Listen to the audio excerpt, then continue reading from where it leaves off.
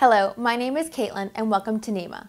We are a premier speaker company that uses our patented technology to create a Bluetooth speaker in the shape of a football helmet. We wanted to create these videos for you to give you a clear idea of what we offer for our customers in one of our Bluetooth speaker helmets.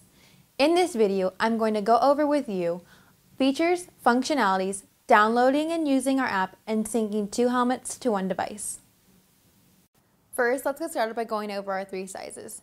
This one is our small, medium, and large. They approximately weigh 1 pound, 6 pounds, and 14 pounds.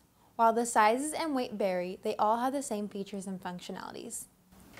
There is a built-in microphone which allows you to talk on speaker when making or receiving a phone call. Two full-range speakers on each side and a down-firing subwoofer on the bottom. All of our helmets are weatherproof, durable, and made to last for many years. Let's go over the buttons on the back of the helmet. Starting from the top left is the power button, which turns on and off your device. After a couple minutes of inactivity, your helmet will turn off automatically. Next is the TWS button, which stands for True Wireless Speaker. This button allows you to sync two helmets together.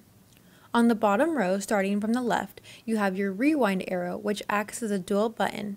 If you press that button once, it will play the previous song. If you hold down on the button, it will turn your volume down. The call, play, pause button is next. With this, you can answer, decline, or hang up from a call. Also, when listening to music, it can pause and play a song.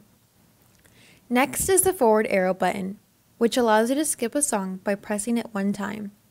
If you hold that button down, it will turn your volume all the way up. The three ports at the bottom, starting from the left, is the aux cord plug-in, which we include in the box. The next port is the USB port, which allows you to plug in your charger cable from your phone or other device, and the helmet will charge your phone or other device and play music at the same time. The last port is the charging port. Refer to your user's manual on how long to charge your device for. Thank you for taking the time to watch this. Be sure to check out my next video to go over downloading and using our app and syncing two helmets to one device. Have a great day.